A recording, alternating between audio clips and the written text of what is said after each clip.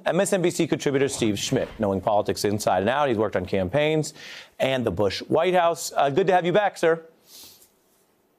Good to be with you, Ari. Let's start right here, given your history and your work with regard to leadership in government. What does it mean to you when the president moves to change these rules again when the virus actually hits the West Wing and they still don't apply to certain people at the top? Well, he's shown a terrible example to the country. One of the most important qualities of leadership in a moment of crisis like this is the ability to talk honestly, directly, clearly, so people understand what is the situation.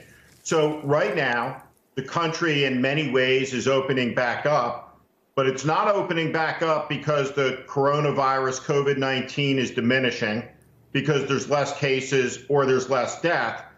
It's opening up because Donald Trump thinks it's politically expedient for it to be opened back up and to get the economy moving. And no doubt, there are millions of Americans who need to get back to work, who want to get out of their houses.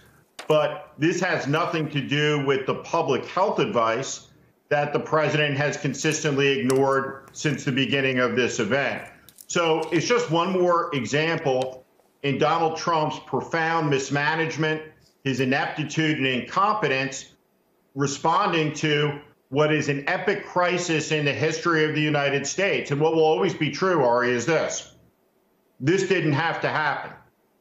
It didn't have to be the case that we'll lose by August, according to the model, 137,000 Americans, most likely more. We didn't have to have a shattered economy. We don't see this in other places around the world. And we saw at his news conference today, on top of the overt racism at the CBS White House correspondent, we just saw more delusion, more happy talk, more fantasy, more dangerous fantasy that in the end will get people in this country killed. Steve, and we've seen a president who was just completely overmatched by events from beginning to end. You mentioned that exchange and your view of it. For viewers to understand, I will play that. This was a back and forth about China, among other things, and the claims on testing from today. Take a look. Said many times that the U.S. is doing far better than any other country when it comes to testing. Yes. Why does that matter? Why is this a global competition to you if every day Americans are still losing their lives and we're still seeing more cases every day? Well, they're losing their lives everywhere in the world. And maybe that's a question you should ask China. Don't ask me, ask China that question, okay? And it led to a rather tense back and forth. You wanted to weigh in on that? Well, it just demonstrates once again his manifest unfitness. We see his bullying. We see his nastiness. We see the racism there. And the question was an important one. The fact of the matter is this. The United States is the epicenter of the COVID-19 virus, period. The United States is the place in the world where you are most likely to die of COVID-19. And if you do have COVID-19, equally between this country and another country, you're more likely to die from it in the United States. There was a columnist who pointed out that at the height of World War II, we lived in a country that turned out 8 combat aircraft an hour, and now we can't make cloth masks and PPE. Our healthcare responders, first responders are under-equipped. This has been a national disgrace, and there has never been a moment, not under a Democratic president, not under a Republican president, in our lifetimes or in the last 75 years where the United States has appeared more weak to the rest of the world than it does now. We look weak and pitiful. We look like a basket case on the world stage with our dishonest, delusional, divisive president who just is not equipped at a moral level, at a mental level, at an intellectual level to be able to lead the country through this. And so we're less than 200 days away from an election that's just profoundly important because he demonstrated yet again today that he has exactly zero capacity to lead this country out of this. And it is delusional BS happy talk in the extremis. When Steve Mnuchin or Donald Trump say everything's going to be fine by the third and fourth quarter and will be booming next year. We're going to see unemployment rates in the United States north of 20%, maybe as high as 30%. We'll see all the societal pathologies that accompany that. We're likely to see political instability. We have millions of people who can't feed their families. We're facing an economic catastrophe in this country. The programs that were passed are not working for the people, right? The small businessmen and women, the people that need the help. And we'll find out how everybody gamed the system and how corrupt it all was when we see who got the money. But for now, at every conceivable level, we have a president that has failed in his duty. He's failed the country. He's failed to protect the country.